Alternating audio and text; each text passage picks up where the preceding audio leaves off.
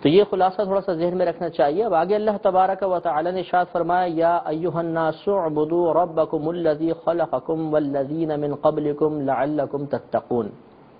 اے لوگو تم اپنے اس رب کی عبادت کرو جس نے تمہیں پیدا کیا اور ان کو جو تم سے پہلے تھے،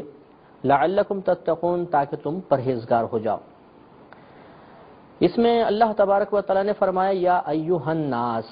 ناس انسانوں کو کہتے ہیں، اور اس کا اطلاق جتنا اللہ تبارک و تعالی نے پیچھے جن جن گروہوں کو ذکر فرمایا ان سب پر ہوگا،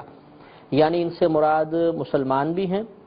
یہاں ناس کا خطاب منافقین کی طرف بھی متوجہ ہے اور اس کے مخاطب کفار بھی ہیں۔ اب یہاں سوال بیدار ہوتا ہے کہ اللہ نے ارشاد فرمایا یا ایھا الناس اعبدوا، اے لوگو اللہ کی عبادت کرو۔ اگر ہم یہاں پر تینوں گروہ مراد لے لیں، مومنین بھی لیں، کفار بھی لیں، منافقین بھی لیں، تو سوال یہ بیدار ہوتا ہے کہ کیا کفار اور منافقین عبادت کے مکلف ہیں یا نہیں؟ تو یاد رکھیں کہ یہاں پر جو اللہ تبارک و تعالی عبادت کا حکم ارشاد فرما رہا ہے، پہلی بات تو یہ کہ تینوں کے اعتبار سے اس کا معنی تھوڑا سا مختلف ہے۔ جب ہم اس کا مخاطب مومنین کو بنائیں گے تو اس کا معنی یہ ہوگا کہ اللہ تعالی ارشاد فرما رہا ہے کہ اے مسلمانوں تم عبادت اختیار کرو اور اس پر ثابت قدم رہو۔ جب اس کا مخاطب کفار کو بنایا جائے گا تو اس کا مطلب یہ ہوگا کہ تم پہلے ایمان لے کر آؤ، اس کے بعد عبادات اختیار کر کے اس پہ استقامت پذیر ہو جاؤ۔ اور جب ہم اس کا مخاطب منافقین کو بنائیں گے تو اس کا مطلب یہ ہوگا کہ وہ نفاق کو ترک کریں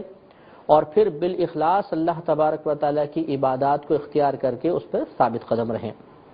اب یہاں پہ وہی سوال کہ کیا کفار اور منافقین وغیرہ عبادات کے مکلف ہیں یا نہیں؟ مکلف کا مطلب یہ ہے کہ اللہ تبارک و تعالیٰ کے احکامات کو پورا کرنا ان پر لازم ہے کہ نہیں، کیونکہ ابھی وہ حالت ایمان میں نہیں ہیں۔ اس میں علماء اسلام کے دو قول ہیں۔ ایک قول کے مطابق انہیں عبادات کے فرض یا واجب ہونے کا اعتقاد رکھنا بھی ضروری ہے اور ان پر عمل کرنا بھی ضروری ہے، یعنی ادائیگی بھی ضروری ہے۔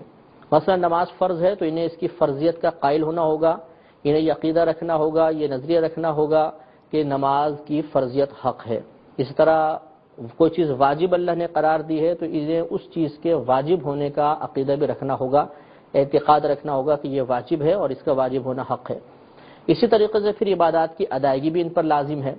لہٰذا اب اگر یہ ایمان نہیں لے کر آتے، ان فرض اور واجب عبادات کی فرضیت اور وجوب کے قائل نہیں ہوتے اور پھر ادائیگی کا ارتکاب بھی نہیں کرتے تو تین طرح قصوروار ہوئے: ایمان نہ لانے کے، نہ عبادات کے فرض یا واجب ہونے کا اعتقاد نہ رکھنے کی بنا پر، اور تیسرا ان کی ادائیگی میں کوتاہی کی بنا پر۔ تینوں طریقے سے ان کی گرفت ہوگی، ان پر عذاب ہوگا۔ اور دوسرا قول یہ ہے کہ یہ عبادات کے فرض یا واجب ہونے کا اعتقاد رکھنے کے اعتبار سے مکلف ہیں، ادائیگی کے اعتبار سے نہیں ہیں، لہذا ان کے نزدیک ان پر ایمان لانا لازم ہے، اور اس کے بعد یہ ایمان اگر نہیں بھی لاتے بالفرض تو انہیں کم از کم یہ عقیدہ رکھنا ہوگا، یہ اعتقاد رکھنا ہوگا کہ یہ نماز مثلا فرض ہے، روزہ فرض ہے، زکوٰۃ فرض ہے، قربانی واجب ہے۔ اگر یہ فرضیت اور وجوب کے قائل نہیں ہوں گے تو عذاب کے مستحق ہوں گے، یعنی اس وجہ سے بھی ان کو عذاب دیا جائے گا۔ تو اللہ تعالیٰ نے ارشاد فرمایا یا ایھا الناس اعبدوا ربکم الذی خلقکم، اپنے اس رب کی عبادت کرو جس نے تمہیں پیدا کیا، والذین من قبلکم، ان کو جو تم سے پہلے تھے، لعلکم تتقون، تاکہ تم پرہیزگار ہو جاؤ۔ تو یہاں پر ایک تو بات قابل غور یہ ہے کہ لفظ لعل کا استعمال کیا گیا ہے۔ کلام عرب میں لعل کا لفظ ترجی کے لیے آتا ہے۔ ترجی کا مطلب ہوتا ہے اظہار امید۔ جب امید کا اظہار کرنا مقصود ہوتا ہے تو لعل کا لفظ لایا جاتا ہے، اور امید وہاں پر ہوتی ہے کہ جہاں انجام کے معاملے میں کلام کرنے والا شک و شبے کا شکار ہو، اسے 100% یقین نہ ہو کہ ایسا ہی ہوگا۔ مثال کے طور پر ہم کہتے ہیں شاید وہ پہنچ گیا ہوگا، تو یہ شاید اسی لعل کا ترجمہ ہے، اور جب ہمیں کسی چیز کی امید ہوتی ہے، اس چیز کے معاملے میں ہم یقین کی حد تک نہیں پہنچے ہوتے تو لعل کا لفظ استعمال کرتے ہیں۔ لیکن یاد رکھیے قرآن عظیم میں جہاں کہیں لعل کا لفظ اللہ تبارک و تعالیٰ کے لیے استعمال کیا جائے گا، یعنی اللہ کی طرف سے کلام میں استعمال کیا جائے گا، تو اب اس کا معنی ترجی والا نہیں ہوگا، کیونکہ جیسے ابھی آپ کو پہلے بتایا کہ یہ لعل کا لفظ وہاں استعمال کرتے ہیں جہاں متکلم انجام کے بارے میں تردد اور شک و شبے کا شکار ہو، جبکہ اللہ تبارک و تعالی ہر چیز کا انجام بخوبی جانتا ہے۔ یہی وجہ ہے کہ لعلکم تتقون کا مطلب یہ نہیں کیا جائے گا، ترجمہ یہ نہیں کیا جائے گا کہ شاید تمہیں پرہیزگاری مل جائے، بلکہ اس طرح ہم ترجمہ کریں گے کہ یقینی بات محسوس ہو۔ تو لہٰذا اللہ نے ارشاد فرمایا کہ تم یہ عبادت اختیار کرو اس رب کی جس نے تمہیں پیدا کیا، تم سے پہلے والوں کو پیدا کیا، تاکہ تم پرہیزگار ہو جاؤ۔ یعنی عبادت اختیار کرنے کا ایک یقینی فائدہ انسان کی پرہیزگاری کے حصول کی شکل میں بھی نکلے گا۔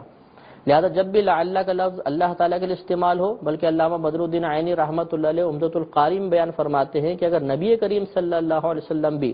اپنے لیے یعنی اپنے کلام میں کبھی لعل کا لفظ استعمال کریں تو وہاں پر بھی ترجی والا معنی نہیں لیں گے، امید والا یا شک و شبے والا معنی نہیں ہوگا، بلکہ وہاں بھی یقینی معنی مراد لیا جائے گا، کیونکہ نبی کریم صلی اللہ علیہ وسلم اللہ تعالیٰ کی عطا سے کاموں کے انجام کے بارے میں اچھی طرح جانتے تھے۔